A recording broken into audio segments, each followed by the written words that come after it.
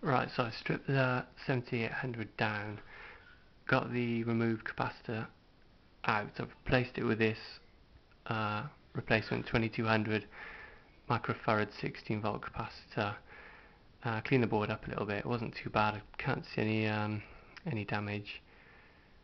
So what I've gone and done is got one of these multi-head power supplies, you can see it there, so you get from a DIY store, and soldered to the contact points on the bottom of the board a couple of pieces of wire, and just actually bent the ends over like that and just carefully push them into the two little holes there that accept the interchangeable heads.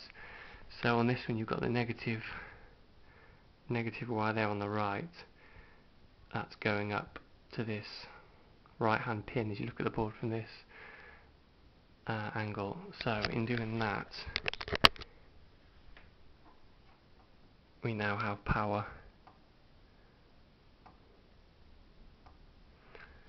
So I'll go ahead and reassemble it and see what the image on the TV looks like.